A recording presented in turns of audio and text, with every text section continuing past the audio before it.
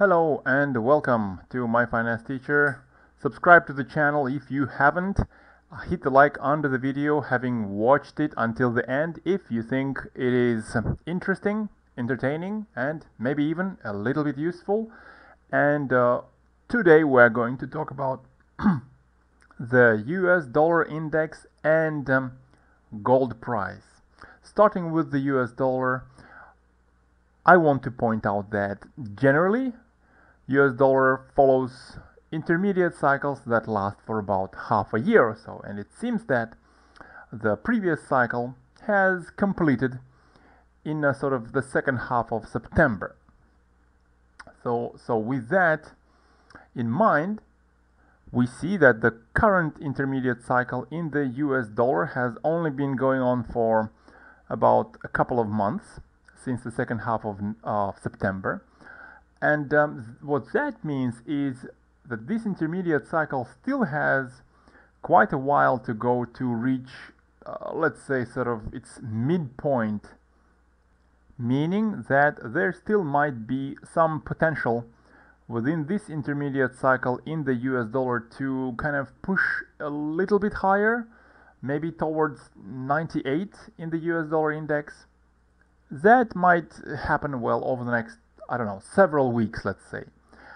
But in the more immediate future, in the shorter term, I see dollar coming down a little bit, cooling down a little, for a number of reasons. First of all, here's the 50-day moving average, and we see that dollar is stretched a little too far above the 50-day moving average. Whenever it is stretched that high, there is a tendency for the US dollar to cool off and come back closer to its 50-day moving average. Secondly, we see a negative divergence between the price itself, the DXY index, and the RSI. RSI did not confirm the higher highs in the US dollar, and that is a negative divergence, meaning that there might be a pullback down in the US dollar relatively soon. And lastly, it looks like since the beginning of this intermediate cycle in the US dollar, the DXY index sort of has been following this channel, has recently tagged the top of that channel again. It might cool down, returning at least towards the bottom of this channel, or even slightly lower towards the 50-day moving average. That might happen over the next, well, let's say a week or two. After dollar cools down, comes back closer to its 50-day moving average. As I said, I expect a continuation of the intermediate cycle. There is still some potential within the intermediate cycle to go a little bit higher, probably anywhere between 98 and 99. And later on, in the first quarter of 2019, a dollar will probably enter the declining phase of its intermediate cycle. So that would be the medium-term forecast for the US dollar. And with that in mind, let's see what that might imply for the price of gold. Gold is breaking down. We see a whole week of downward momentum in gold, but I think it's ready to bottom within the short term, within its short-term daily cycle. And well, it might bottom somewhere on this trend line that it's been respecting since mid-August. And that gives us a price of gold of around 1200. That's also a round psychological number for the price of gold to bottom and then give us a bit of a bounce up within the short term. That would be the beginning of its next daily cycle within the longer intermediate cycle for gold. But remember, in the second half of December, we have the FOMC meeting where we expect a rise in the rates.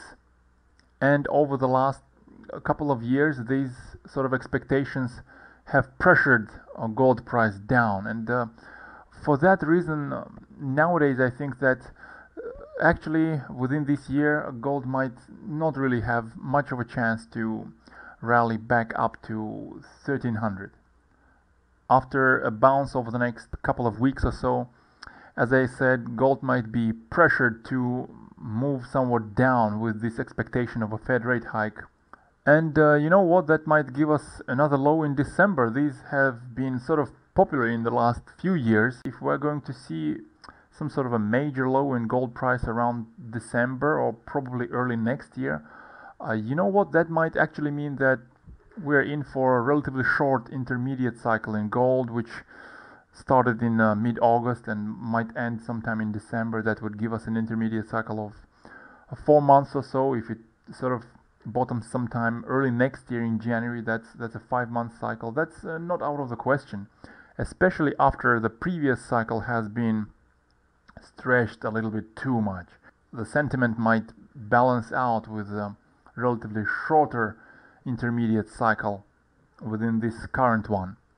And if that is about to happen, if we are about to see a short intermediate cycle lasting for 4 to 5 months, then actually we might see a relatively lower low in gold price, because within the declining phase of an intermediate cycle, the shorter term cycle, the daily cycle, should give us a lower low, probably going down to 1180, slightly lower than that.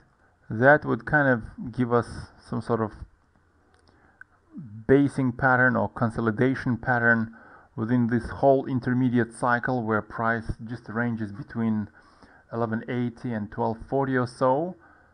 And since periods of high volatility, as we saw over here since April to August, are replaced generally by periods of low volatility, which are later replaced by periods of high volatility, probably sometime into the Chinese New Year we might see gold above 1300. That might be the next intermediate cycle after the current one possibly bottoms sometime in December. And that advancing phase of the next intermediate cycle in gold sometime into the Chinese New Year would actually, so Chinese New Year would be somewhere here on the chart, so that would actually coincide well with the declining phase in the US dollar index. So that's basically what I wanted to tell you guys today. Given that gold is sort of range bound within this intermediate cycle so far, we might well expect stronger moves sometime in the future when this intermediate cycle completes. And if a stronger move is classified as an advancing phase of the next intermediate cycle, and that is likely to take place sometime during the Chinese New Year, when the US dollar will be due for a decline in its intermediate cycle, then we might actually expect a relatively short current intermediate cycle. And if history repeats, we might have that intermediate cycle bottoming sometime in the second half of December. What do you guys think about this outlook? Of course, it would have been nice to see 1300, 1310 within current intermediate cycle, but the intermediate cycle has already lasted for about 3 months, and given that they usually last for about half a year, the gold intermediate cycle might soon enter the sort of phase where price is expected to decline. And again, let me know what you guys think in the comments below. I'm quite curious about your expectations in terms of gold price, and have a nice day.